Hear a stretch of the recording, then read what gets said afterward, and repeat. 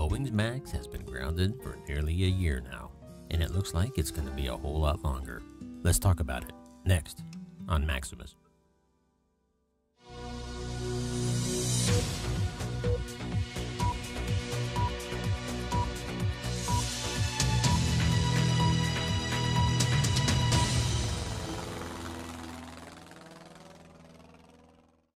Today's story involves Boeing's discovery of a wiring problem they missed during the manufacture of the 737 MAX that could cause the rewiring of not only 800 MAX jets, but over 6,000 737s worldwide.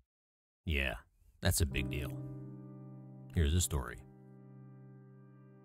During the original design and certification process of Boeing's 737 MAX, company engineers didn't notice that the electrical wiring didn't meet FAA regulations for safe wire separation. The bigger problem? The FAA missed it too. The wiring miscalculation creates the potential for an electric short to activate the jet's horizontal stabilizer with no input by the pilot, which of course could be catastrophic, bringing down even more planes, killing more innocent people, and frankly, the death of Boeing Corporation itself. The FAA faces a dilemma over what to do about it. Plus, the issue has complicated the return of the MAX to service after a grounding that is extending into an entire year and surely beyond. Modifying the wiring would be messy and expensive, but allowing the wiring to remain as is not an option, especially at a time when both Boeing and the FAA are under tremendous scrutiny. Boeing is pointing to the long service history of the earlier Model 737, which has the same wiring. However, that earlier 737NG model didn't have to meet the current wiring separation standards because they came into force long after the jet was certified. There are 205 million flight hours on the 737 fleet with this wiring type. However, Boeing said they've had no hot shorts reported in that time.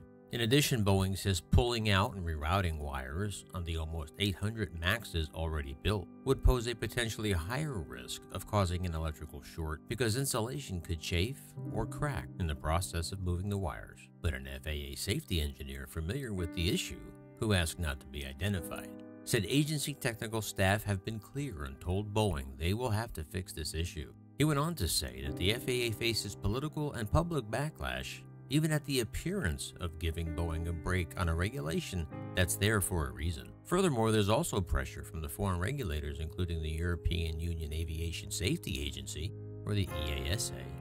And it's also a sure bet that if Boeing proposes to do nothing, the EASA is going to say hell no to clearing the MAX to fly over their skies.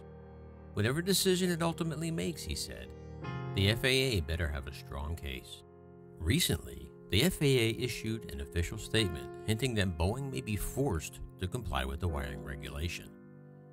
We will rigorously evaluate Boeing's solution to the wiring issue with the 737 MAX, the FAA said. Boeing must demonstrate compliance with all certification standards. That said, Boeing insists that whatever decision the FAA makes, it will not change the company's estimate for returning the MAX to service by the middle of this year. Boeing discovered the wiring vulnerabilities and informed the FAA only after the deadly MAX crashes.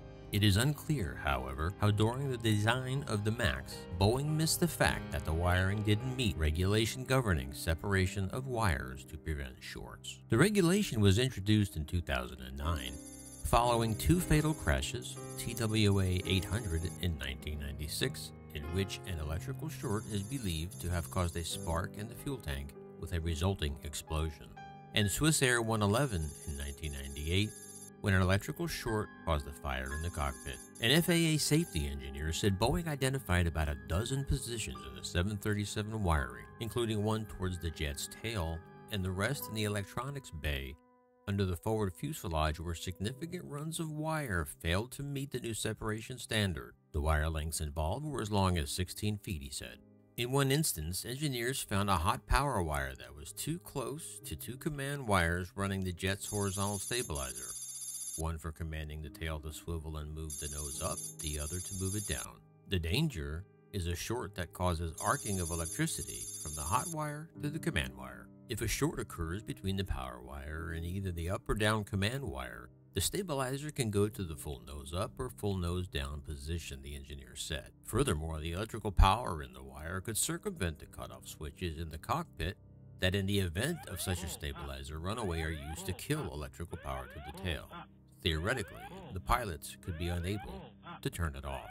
Boeing engineers described this as a semi-remote possibility. Boeing's position, based on the 205 million safe flight hours of the earlier 737, where this has never happened, is that this is extremely remote. However, the danger has now been scientifically established. If Boeing had asked the FAA in 2017 for a pass on this wiring separation requirement, on the basis of the safe flight history of the earlier model, it would almost certainly have been granted an exception. However, Boeing didn't ask for it then, because somehow it missed the problem entirely. Although the safety system analysis was delegated to Boeing, this also exposes the failure of FAA oversight. So how did this go undetected for so long? The FAA bears as much of the blame as Boeing. The decision on what to do now should come down to identifying the level of risk. If they identify that the failure risk is not that great, not catastrophic, and the failure probability is low, they could potentially justify maintaining the system as is, he said. I believe that's something both sides would agree to. The FAA safety engineer said the agency will have to do a transport airplane risk assessment methodology to determine what type of fix is required and how soon. Moreover, since the wiring is the same on the earlier 737NG model, the question arises whether any wiring modification might also be needed on those aircraft, of which there are more than 6,000 flying worldwide. However, the unidentified FAA source said a risk assessment is unlikely to recommend any change to the wiring on the NG. You run a greater risk of introducing a short on older airplanes by going in and messing with it, he said. We even have people within the FAA concerned about breaking apart the wiring on the new Maxes. The FAA said discovering the wiring vulnerability so late and after 2 crashes makes it a harder call than if Boeing had asked for an exception during the jet's original certification. They realize only now they have a problem with the wiring and they want forgiveness. It's going to have to be well documented and justified. So there you have it. Boeing, a once proud and founding father of the airline manufacturing industry, finds itself in 2020 struggling to regain the trust of a once trusting flying public. However, there isn't much sympathy for Boeing to be found these days. With all the revelations that have come to light in the wake of the MCAS tragedies, Boeing has no one to blame but themselves. No, an act of God or a genuine accident didn't put Boeing in this particular mess. Boeing did. And frankly, if you ask me, what Boeing did was criminal and executives need to go to jail. So now with this wiring issue, Boeing can't play the victim card because their past sins have indeed caught up to them. We've looked behind the curtain and we've seen Boeing is no longer the proud standard bearer it once was. If Boeing were a cat, it would have very few of its 9 lives left. Because one more crash and there may be no more Boeing left to mourn. And as a proud American, that makes me sad. Well, that's all I have for you today. Thank you for joining me, and remember to leave comments down below, also suggestions, and always ring the bell, like, share, subscribe, and until next time, this is Maximus.